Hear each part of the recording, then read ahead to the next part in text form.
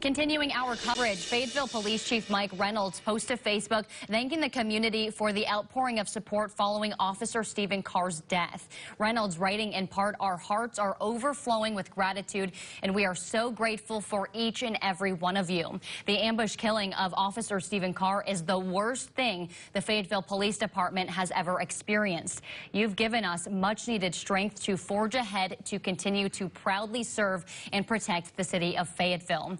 Sergeant Tony Murphy also spoke on the support from around the country for Officer Carr and the Fayetteville Police Department.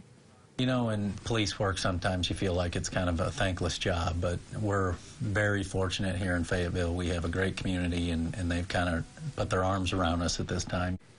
On December 7th, Carr was shot to death in his patrol car behind the Fayetteville Police Department. Now, a P.O. box has been set up for Officer Stephen Carr's family. So if you'd like to reach out to them, maybe send them a Christmas card, you can find that address right now on our website, as well as watch our full coverage of Officer Stephen Carr's funeral.